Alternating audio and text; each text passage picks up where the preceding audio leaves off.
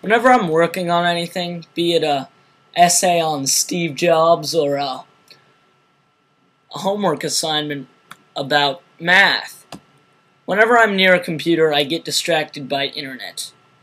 It's just looming over there in my dock. All of these are internet related.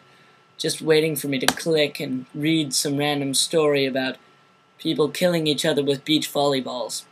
Well, here's a nice app. It's called Freedom.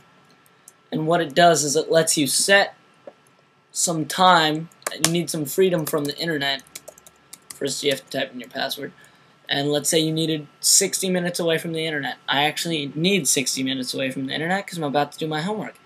You just type in the amount of minutes you'd like it to disable internet from your computer, and then you go, OK. Now you confirm. If you could hear that, that was my phone buzzing. And now, give it a minute.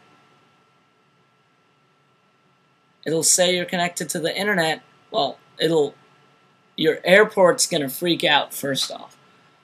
Well, that little symbol. And then the minute you try to get back on the internet, refresh a page,